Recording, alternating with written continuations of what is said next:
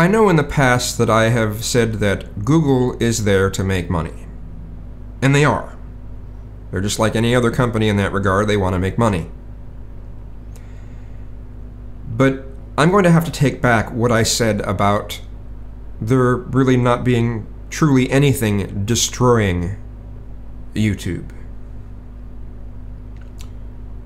I'm going to have to take that back. Google is destroying YouTube with them not adding the options necessary for people to control their own channels. They give very, very little control of that.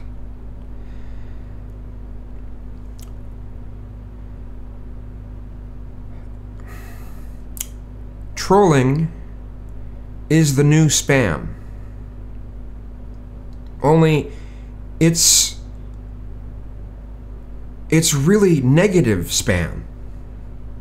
It's spam designed to make people feel like shit about themselves. It's far worse than seeing dick enhancement products. It's far worse than seeing ads for vaginal cream. It's far worse than seeing ads for dentists that show nasty pictures of people's teeth who have rotted, Who have rotted? It's far worse than that. You know, spam for the longest time, I mean, you think about emails, and spam was this thing that just nobody wanted. You know, let's get rid of the spam. Well, if you run a YouTube channel and you're really, really popular, you have a lot of viewers, Google's inability to put the tools necessary on YouTube to make people be able to have control of their own channels pretty much guarantees that the larger YouTubers have no way of being able to keep in touch with their fans anymore.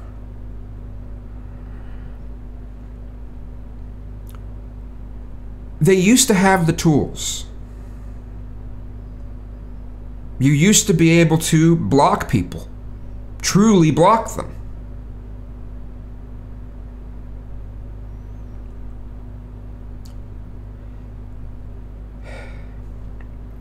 Now, some people will think, well, that's getting rid of free speech. Well, you know, do you expect some of these larger YouTubers to look through thousands and thousands of comments to dig through to find the ones that aren't trolling, just so they can keep in contact with their actual fans?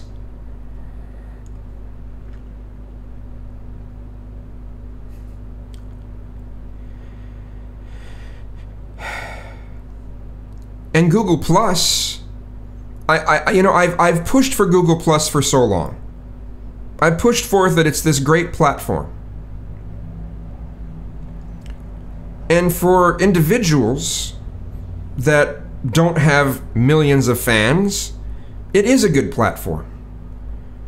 But for those that have millions of fans, it's crap. It's crap.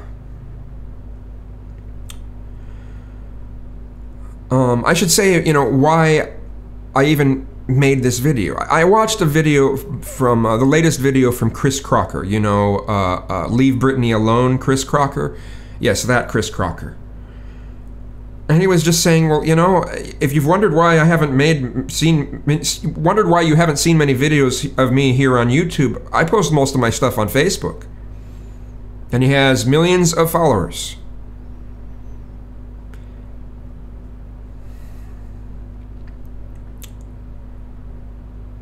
You know, he's not going to get bombarded with, you know, thousands and thousands of comments on a video that he has to sort through to find out the people that are actually fans. Google Plus doesn't give that kind of option. You can have 5,000 people total in your circles. That's it. So if someone does have a big fan base, they can either only be able to contact 5,000 of them and have a list of 5,000 favorite people, or they can open it up to everyone, and then it ends up being the same as on YouTube. So then it's, well, let's look through the equivalent of really, really negative spam that tries to make people feel like shit about themselves. Or they move on to a different platform altogether. Another thing that's irritating about Google Plus is if you post a video directly to Google Plus, not through YouTube, you can't just see it in the stream. You can't just click play and see it in the stream. It opens up a black screen and then puts the video in this tiny little window. I mean, you can upload something in HD and only some of the time will it actually show up as HD. Most of the time it's this tiny little window. It's just like, what's up? Why can't you just play it as part of the stream? You know?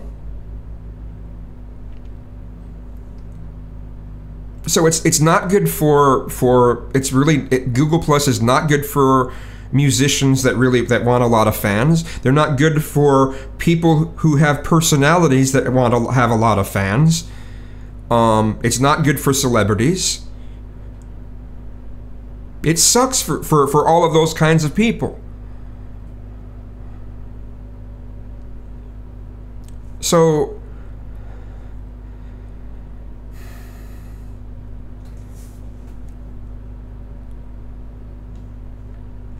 and then Google has messed up so many things over the past couple years. I mean, they've really fucked up searches.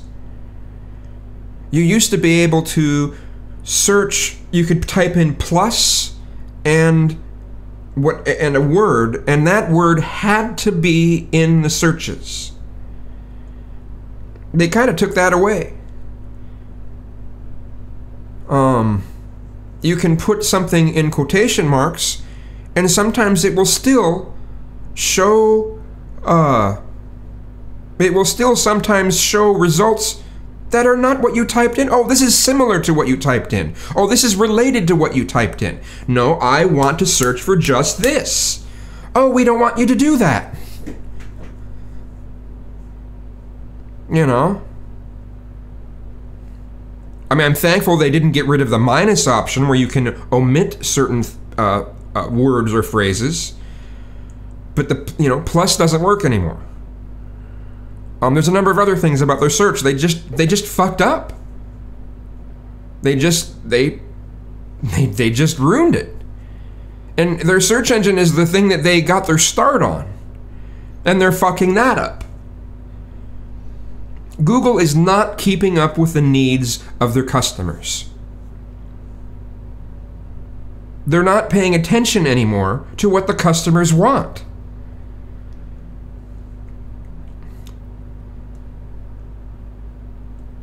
There are so many options people would like, but Google doesn't really care. Google is now only putting options in that they see as an opportunity to make money. Which, again, I get why they're doing that, but how long can they keep that kind of pattern up and still have a product that people want? How long can they do that?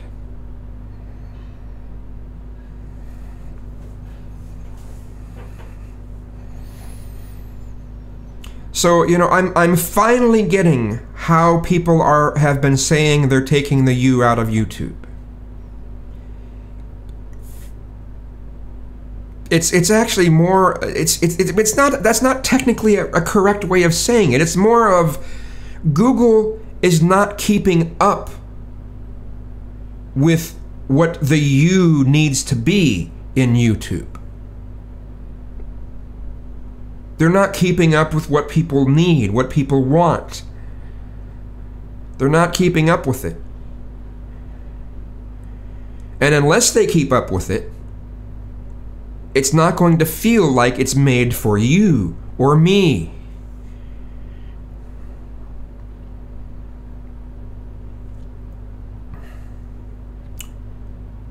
There's other things that people have mentioned too, and this is very true.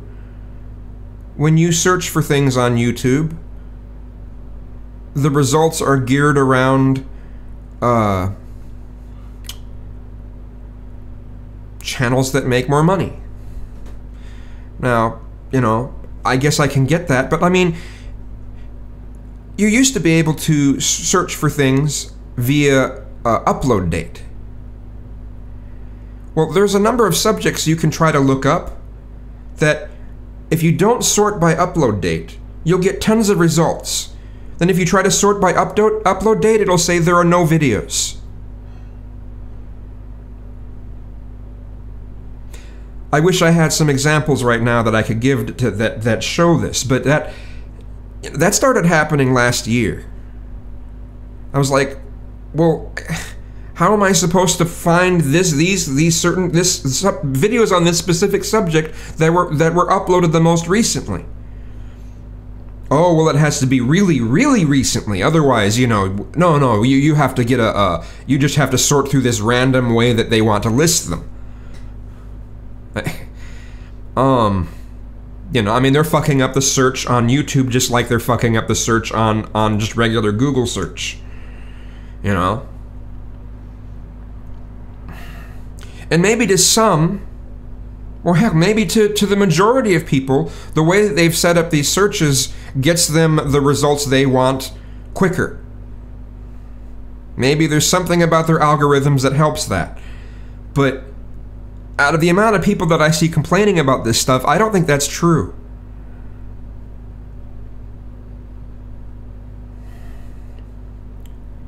They've also messed things up so, you know, if you've been away from YouTube for a week, there's no way to get caught up on the videos that people have uploaded, those that are in your, in your subscriptions. You can't get caught up on them anymore. They truncate the list of videos. It's flat out truncated. If you miss more than 2 days, you're screwed. At least if you have more than like 100, if you're subscribed to more than 100 people, you're screwed. You're screwed. You will not be able to get caught up on any of that. And you know what? They're doing the same thing to the Google Plus feed. The Google Plus feed is the same way. It truncates. Even if you go to individual circles. This is something they've been doing over this past year. Even if you go to individual circles, they will still truncate that list.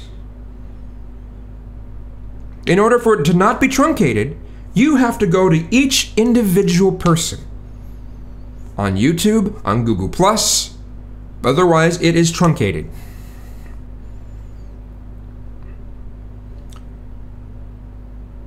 I get their reasonings for some of this, but they're making their product something that people don't want to use anymore.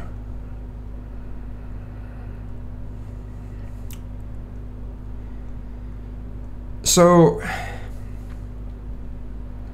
as much as I do hate Facebook, I understand why some people are moving their vlogs over to Facebook. I get it. Even though Facebook has its issues, it has a ton of issues. I don't really like the platform very much. But it does have the kind of control that some people want. And if they're not making videos purely to make money, it works for them. They can have tons of fans and communicate with those fans. YouTube doesn't give that. And the only people that seem interested in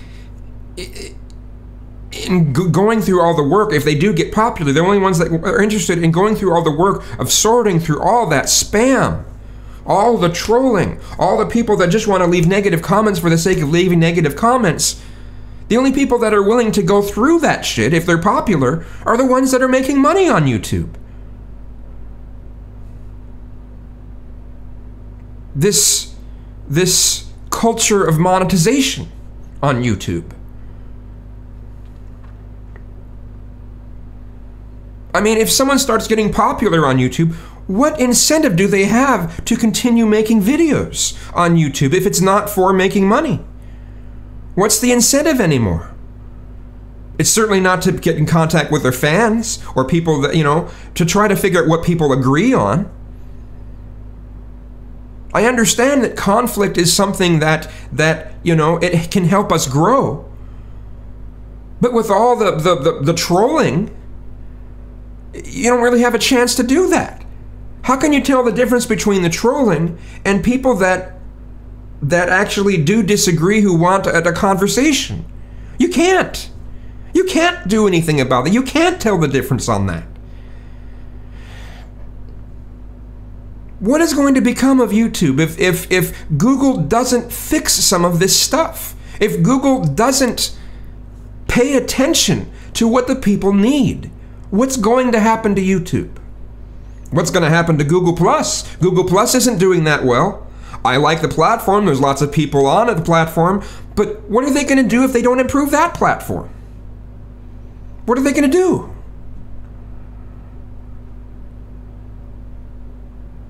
Do they really expect this 5,000 limit thing to work for them? I mean, that's basically the same concept they have, that they want to truncate everything. Truncate, truncate, truncate, truncate, truncate, truncate, let's truncate. It's stupid. It's stupid.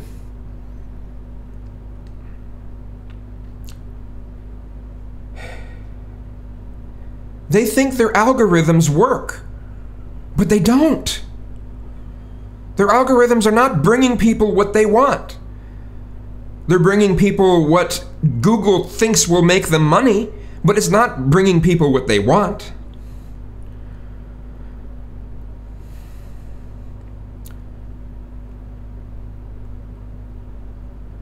Now, does this stuff surprise me about Google? Not really. Because they are around to make money. But they have the same problem that most of the rest of the industries out there have had in time. Everything's about refining ways of making money. This method has been shown to make the most money. Let's keep going with this method. It's in music, it's in movies, it's in all of our entertainment. And now that it's reached this critical, what's that phrase? Critical mass. That's not the right phrase either. You know what I'm saying? Once it reaches this level where even our social media, it's been done to that. How is social media something positive for society anymore? Again, I understand that conflict is necessary in a number of cases, but that shouldn't be all this stuff is about, is conflict. What about all the things that people agree on? What about all the things that people can come together on? What about those things?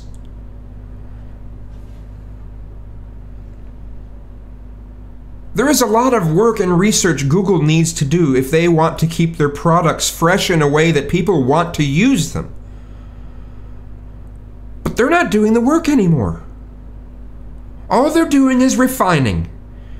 And it's the same shit, like I said earlier, it's the same shit that's the reason why movies, you can barely tell the difference between directors anymore.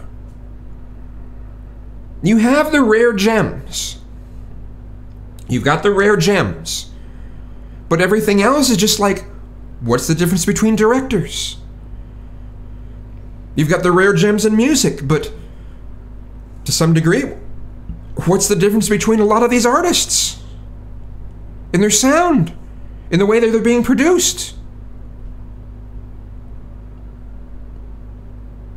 The production values in music, whether people realize it or not. This is one of the things that make me not that interested a lot of times in some of the newer music, because it's just like, where are these differences in production values? It's not just me becoming an old fart and, oh, that kind of music. No, I'm not seeing that much differences. And in the past, there were lots of differences between different artists in the sound.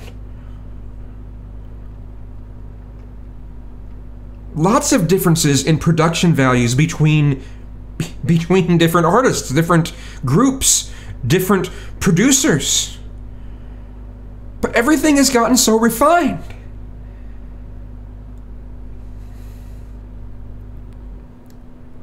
Where's the individuality? Everywhere.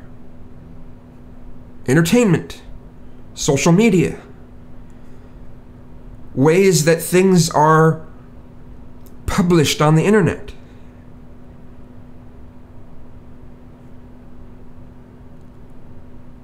Sometimes refining things is a detriment. You can only refine things so far before it starts to become a negative thing, before it starts doing the opposite of what refining is supposed to do. Now, if you think I'm full of shit on this, leave comments. Leave comments. How long is this now? Holy shit, it's a 21-minute rant. Oh well. I couldn't have said this in 2 minutes.